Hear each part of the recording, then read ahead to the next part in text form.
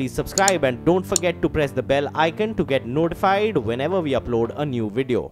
Good morning. Welcome to Bazaar Morning Call. I'm Lata Venkatesh and with me are Anuj and Reema, of course, standing in for Sonia. Well, don't get taken away by our red tie and red attire. The markets look set for volatility. Dollar is strong, which is usually a negative, but it is lower than what it was yesterday. Crude is higher, but it's still low compared to the standards that we have been used to. So it's not very clear at all how global cues will buffet Indian market and how they will evolve through the day. For us, the important point is that the Nifty could not climb over 11,070 yesterday, despite some positive cues. And now it will remain to see whether it can prevail over the support of 10,900. In between, of course, there are important results coming in, both of which are likely to be positive for the market. Kotak Mahindra Bank numbers today, as well as the Bajaj Twins numbers, they have been the pillars of the market. So chances are the news through the day need not be negative. I mean, one has to just brace for volatility is what I feel.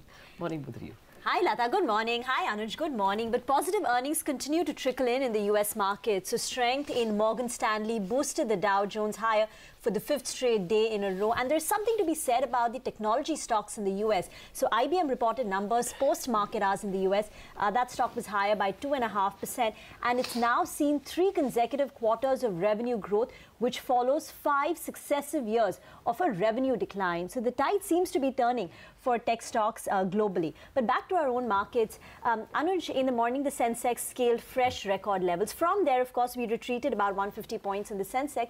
But the problem is in the broader markets. And now it's not just your PC jewelers and the Vakrangi, these stocks which have seen a sharp fall. Even wealth creators, like I was looking at a Tata Global Beverages and IGL, Bharat Forge, even these stocks are down nearly 20% YTD or year to date. Yeah, they are. Ashok Leyland was down quite a bit yesterday. 14-15%, yeah. Yeah. So, you know, Reema, again, saying the same things over and over for last 4 or 5 months. That's the point I've been making ad nauseum now.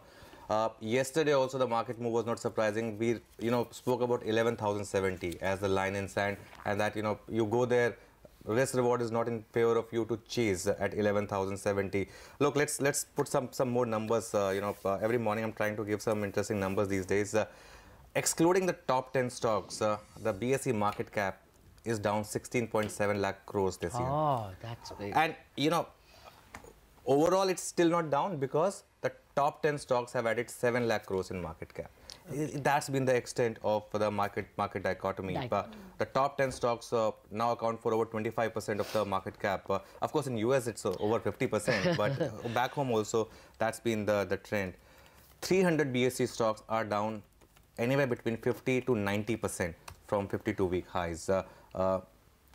In certain cases, this is almost 2008 playing out, like we discussed earlier as well. At least in the broader market, in the B group and below that, it's already played out. In terms of overvaluation. Exactly. When stocks are down 50 to 90%, this is, yesterday was, I think, the most hated all-time high on Sensex. Sensex at all-time high, portfolios down 10 to 40%. But that's what's happening. The money is seeking comfort of the largest cap stocks, and that's why the large caps are up and the mid caps are down. Nifty levels to watch, 11,070 is key. Now, again, this perhaps could be one of those years where the index perhaps will hit new high. The bank Nifty perhaps will hit new highs, even though that may not mean much. But the level to watch again for me is 11,070. Sustaining above that is the key. Today's weekly options expiry, the most important number today is Kotak Mahindra Bank. It's the second biggest stock in the bank Nifty. Of course, results today. The vulnerability of this market is like yesterday in last half an hour, the way HDFC Bank fell. So, like the analogy that I gave was the 90s India team, Sachin fails, the market fails. So, if the 3 or 4 large stocks fall, then the market is vulnerable. This market is not going to provide you a charitable exit in B group and below. That is one thing which should be clear to everyone. If you are having a hope that, your stocks which you bought at 100 are now back to 40, 30, are going to give you, exit at your price, that won't happen. The market will give you opportunities like Tuesday, when the market had that rally, where the most beaten down stocks rallied. Those rallies you have to use, you have to still get into the comfort of the large caps, because this, normally the second half accentuates the trend of first half. The first half has been like this. even though people may believe that now in second half things will change, the second half might actually accentuate the trend of first half. For today, 10,956, yesterday's low on Nifty, that perhaps would be a good entry opportunity. Yesterday's low, 26,834 perhaps, again good entry opportunity for Bank Nifty, because what will happen is, even if you have a gap up, the first move would be to try to sell into that, and after that perhaps at lower levels some buying would emerge. The indices are not weak because globally it's not collapsing, so indices are not weak, the broader market is weak. Yeah, and well, I take your point about two big results coming in today, but you look at the valuation over there. Bajaj Finance is trading at 7.5 times book, FY19 numbers. Of course, it's expected to post, like 40% growth in EPS, in earnings, and loan growth would be about, 25-30%. Likewise, Kotak Mahindra, 4.6 times book. Yes, it will post 25% earnings, but still, the price is 4.5 times book. Let's put that on the table. I tell you one thing. It was at 1250 on Bajaj Finance when we, I had someone saying that it's the most expensive stock and would now fall 50% from here. Oh. It's doubled from there, right? And Kotak, okay, Kotak has been the biggest. It's given you more wealth than HDFC Bank has over the last 10 or 12 years. You seek value in price to book value, you might get into Punjab National Bank and then you see what happens. So I think that I take your point. The whole thing is, if the market were to lose, like you always worry about the FANG stocks, yes. This would be our FANG stocks. Even if they lose, 2 years down the line, they will come back. I tell you one thing. Are you sure 2 years down the line? It will be healthy for the market if these stocks also correct. These stocks also need to correct. Overvaluation is as big a problem as is, the fraud or whatever happens in the mid cap and small cap. I mean, but the problem is that there's too much money chasing too few stocks, and that's why you're saying it's more like South Mumbai real estate. Absolutely, Altamount Road. Yes, you will always crib about valuation, but you'll have to pay that. All right, and these top 10 stocks also constitute nearly 35% of the FI's Indian holdings. So that is about the concentration of flow moving into these stocks. But let's take a look at what our wise experts have to say going into trade this morning. Gautam Charcharya of UBS says the Nifty is up 4% in 2018 so far, but most investor sentiment suggests we are in a bear market. He says a majority of the Nifty constituent stocks are down and 40% of them are down more than 10% in 2018. He says of all the listed stocks, 60% are down at least 20% in 2018 so far. Gautam adds, small and mid-cap indices are down 16 to 23% in 2018, but inflow into the small and mid-cap schemes and mutual funds remain positive.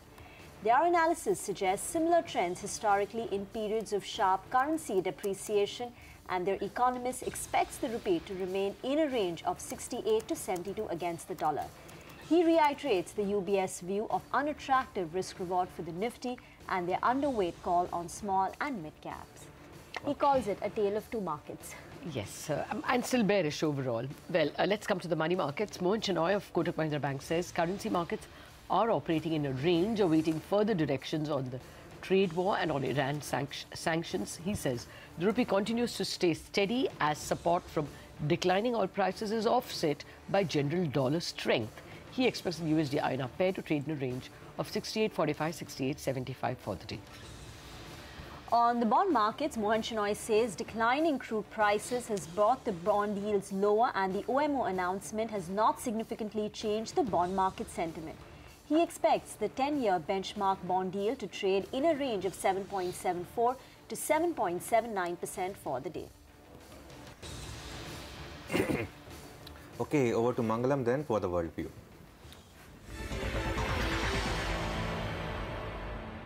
Well, 5 straight days of gains for the Dow Jones as well as S&P 500, which is at a 5-month high right now. The Nasdaq, though, pulled off a little from the highs because of some cool-off that we saw in Amazon as well as Netflix, which fell for the second day in a row. Good numbers coming in from Morgan Stanley, taking that stock higher. Bank of America gaining for the second day in a row, along with JP Morgan Chase as well as Citi. So financials doing well out there. After hours, we got earnings coming in from American Express, eBay and IBM. eBay was down about 6%. On the other hand, IBM was up about 4.5% post-markets. US macros, the one data point we need to watch out for, home building building out there has plunged to 12%, which is a 9-month low, and the divergence versus estimates has been the lowest since Jan 2007. So this is something that we will keep an eye out on. In terms of individual stocks, Alphabet, the Google parent, the European Union has slapped a $5 billion fine on Google, so keep an eye out on that. That stock fell a little bit in trade yesterday. Talking about the EU, the European markets were good in trade, most of them in the green. Other than that, we had Ericsson, strong numbers coming by, and that stock was up 8.5%. Some money pulled out of emerging markets, so watch out for that. The Asian markets, all of them in the green. The Japanese index outperforming as we speak on account of some trade surplus data. The SGX Nifty indicating a start above that 11,000 mark for starters. Thank you very much for that, Mangalam. Well, let's just take a look at crude prices. There has been a lot of data and some of it looked bearish. US crude stocks rose by 5.8 million barrels last week compared with a forecast of a decline of 3.6 million barrels. Normally, one would have expected that to be bearish. But along with it came gasoline data, gasoline inventory. The analyst who's joining us on the phone line. Philip, well, good evening to you. I think you're speaking to us all the way from the United States. Thank you very much for joining us. Well, how should we understand? Is crude now getting into a spate of bearish news? Will it be lower lows and lower highs?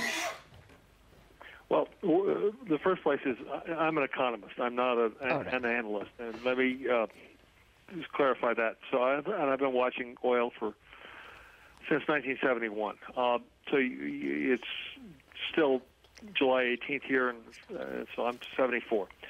What we're seeing is a chaos in the market. If you look at open interest in the three key crude futures, since it peaked about 2 months ago, it's down 15%. And what is happening is everybody's pulling away from the market.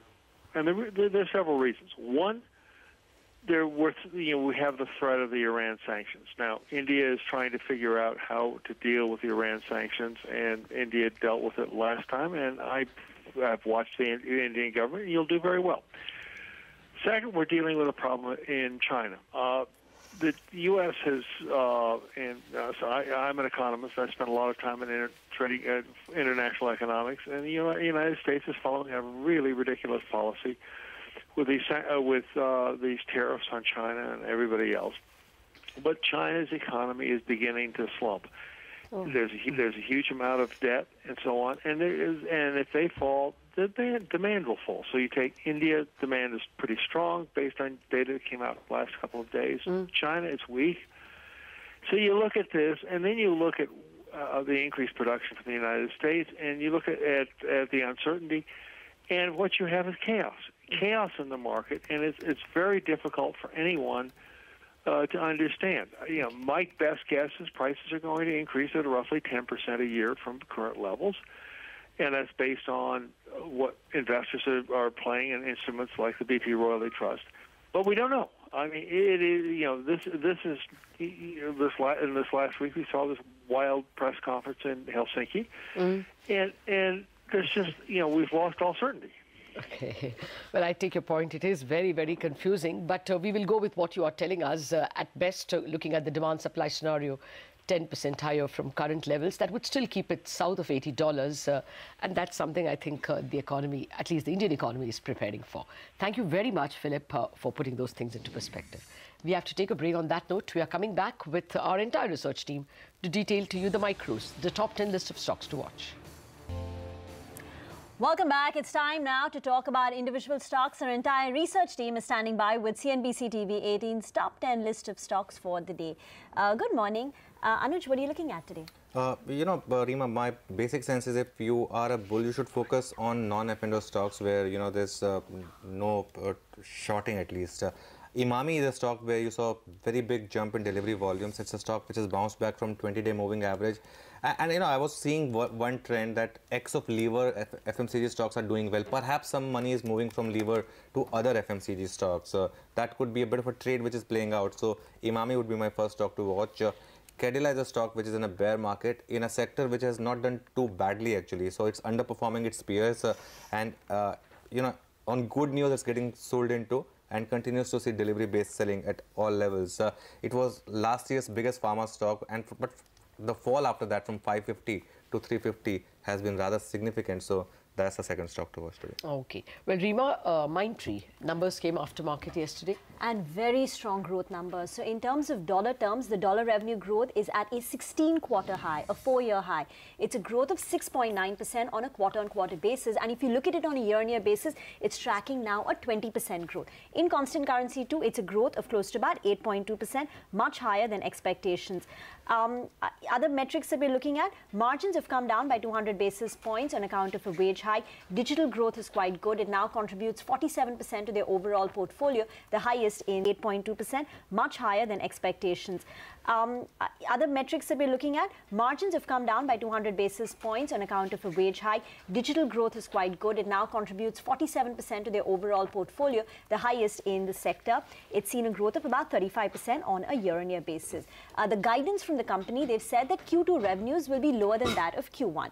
But then again, Q1 was so strong at 8% plus. Secondly, they've said margins will expand slightly compared to Q1. Now, the problem is, while the numbers are looking good, the stock is expensive. It's doubled in the last 1 year. It's now trading at 21-22 times F520 PE, the highest in the sector.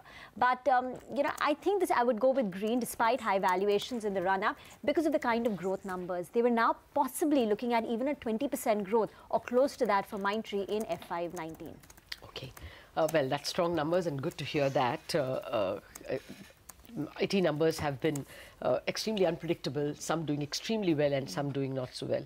But let's get to the policy announced on exploration by the government yesterday. Sonal, will it have a positive impact on exploration companies? Yes, it will, Lata. Well, to just put the news in front of you, CCA has approved a policy framework where the companies like ONGC and Oil India will have to pay royalty on oil and gas blocks before 99 based on the equity value or the participating interest. Earlier, they used to pay royalty and cess up to 100% based on the production. So that is mildly positive because right now, the blocks under consideration or under question for ONGC and Oil India are not much, but this definitely is positive. Additionally, it has also been announced that the companies will be allowed to claim 100% deduction of the expenses that they incur on these production contracts.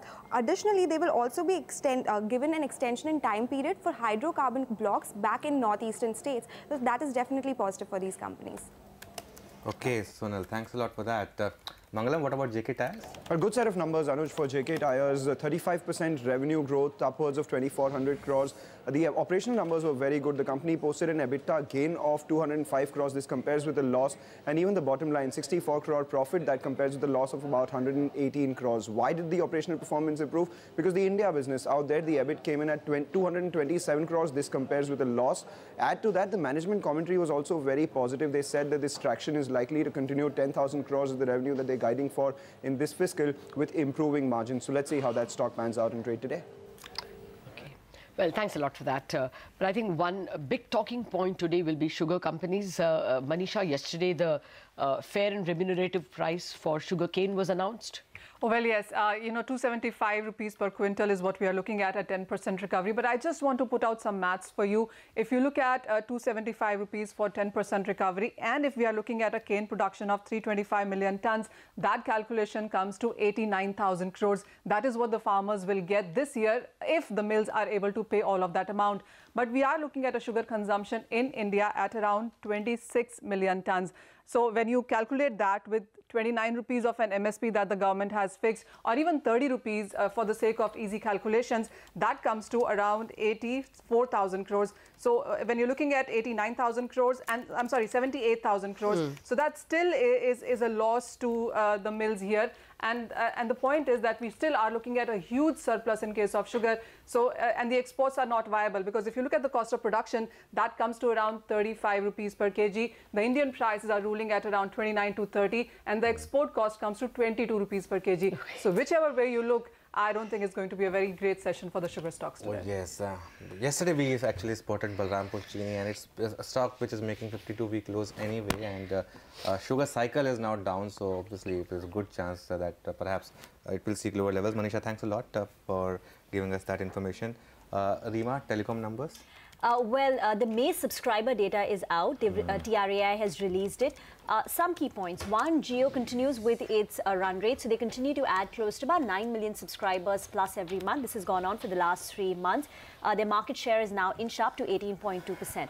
Bharti shows a big jump in their subscriber data, but that is largely on account of the Telenor subscribers, which got added on.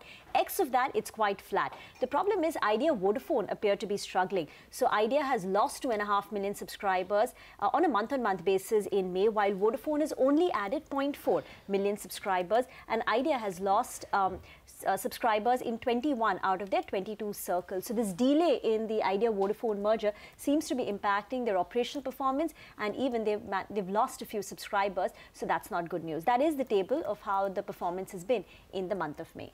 So Bharti per se would be good. It's good, but that's only on account of Telenor. Additional. X of that, on an organic basis, if you say, it's quite on the flatter side. All right. Well, those stocks, like the sugar stocks, have already lost a lot.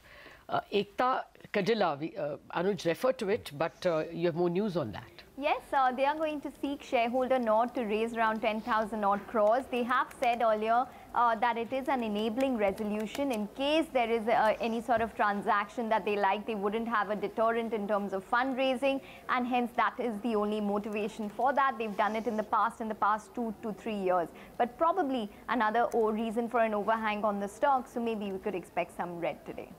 Okay, thank you very much for that. Sonal, on real estate, they will be meeting the Finance Ministry today. That's right, Reema. Finance Ministry will be meeting today and the focus will be on the real estate sector. Some of the points that they might be discussing will be the biggest problem is these companies are not getting enough credit or funds from the bankers. Other few discussion points will be the GST issue. Currently, the rate is 12% on ongoing projects. On the final completed projects, there is no GST. So they want the GST rate to be reduced to around 6% because the cost of ongoing projects is coming higher than what was expected. Apart from that, there are other huge local taxes, land development charges, FSI charges. So some discussion is expected on that. Also, there are still approvals and environmental clearances delay that these companies are seeing. So that might also be discussed today. So real estate companies will be in focus today. Back to you.